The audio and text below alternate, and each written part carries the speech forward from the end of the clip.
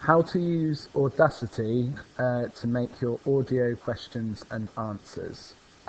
First of all, you need to open the Audacity program. If you go to All Programs, Windows 7, ICT Software,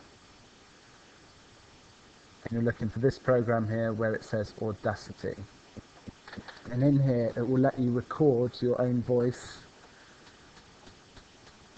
just so that you can ask and then answer these example questions. So the first question we had was, what is meant by the term portable devices?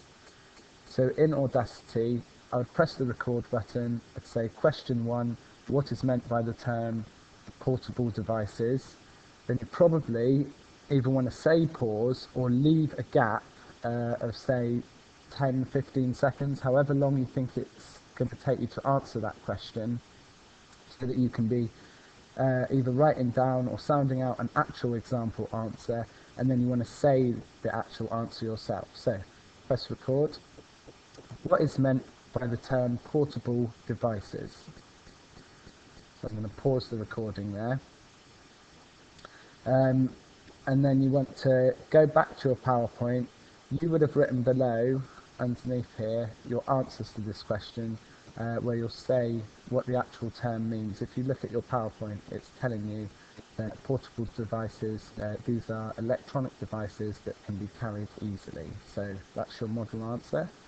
We start recording again. A portable device is an electronic device that can be carried around easily.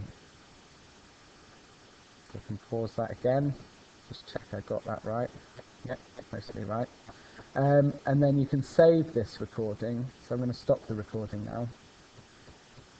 And you can save this. This is question 1. In fact, I'm going to export it as an MP3 and put it into your My Music. So this is your My Music folder. If I click on this one, we can create a new folder. We'll call this Revision Questions. And I'm going to call this file Question 1. And this was for Mark Band 1, so I'm going to put MB1 on it. Press save.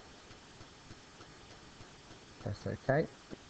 Right, now you should find inside your My Documents, if you go to My Music, Revision Questions, you should have this audio file, which will load in Media Player, or you could stick it onto an MP3 player, anything like that.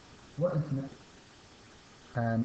then you've got that for your revision purposes, and you can make a playlist. You can put the playlist on shuffle, something like that, but it will help you to learn the answers then.